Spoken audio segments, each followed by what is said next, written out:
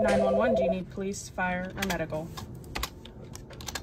It's a phrase AJ Tanucci. It's January 25th, 2020. And his father Art February. have heard before. 1039 FEC. We had 2 incidents that were life-saving for each of us. For AJ. I had a drug overdose. For Art.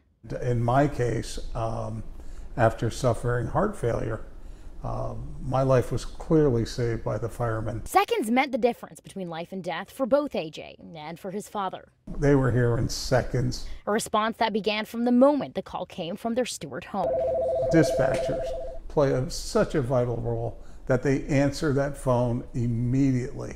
It's a job dispatchers take seriously. You're the call when someone needs that help. But it's a job now more difficult, with a historic shortage of dispatchers now facing Martin County. Dispatch here at the Sheriff's Office is one of our most critical functions, and we are facing a critical shortage. The Sheriff's Office budgets for 34 positions, yet almost half are now empty. These are unprecedented shortages. We are struggling to actually keep our mission in dispatch functional.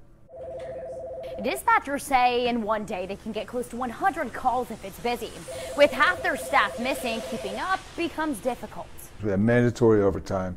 We have to draw from other elements sometimes to plug holes. And it's not just dispatch. These shortages facing both Martin and St. Lucie counties across the board, from deputies on the street to corrections officers to even crossing guards. This is a big industry, and it's a public safety nightmare if I can't get adequate staffing. Sheriff Snyder now upping salaries for dispatchers and recruiting around the clock to fill the gaps. We can't do less.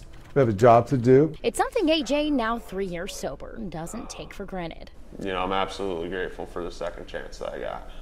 And Art doesn't either. The Martin County system is just, I can only describe it as awesome. But perhaps the most grateful, his wife Ann, getting emotional as she remembers talking to that dispatcher on what was the worst day of her life. I think, yes, it's very clear. My wife would have been a widow and she would have lost her son. Yeah. And that's a terrible thing. Leaving Ann with one last message. Thank you. You saved my son's life. In Stewart, Kate Hussey, WPTV News Channel.